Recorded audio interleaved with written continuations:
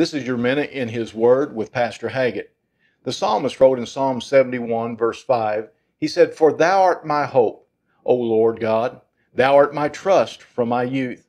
We put a lot of hope in a lot of things and people that many times let us down. You know, if you put your hope in the stock market, it'll fail you. Even one day your health will fail you. That's why we need our hope in someone that will never fail us, and that is the Lord Jesus Christ. If you will take Him as your Savior and as your Lord of your life, you will have a hope that will never fail you now and for eternity. He is the hope we so greatly need today and forever. This has been your Minute in His Word. Let me invite you to Calvary Baptist Church. We're located at 1823 South Miami Avenue here in Marshall. And until tomorrow, keep your eyes on Jesus.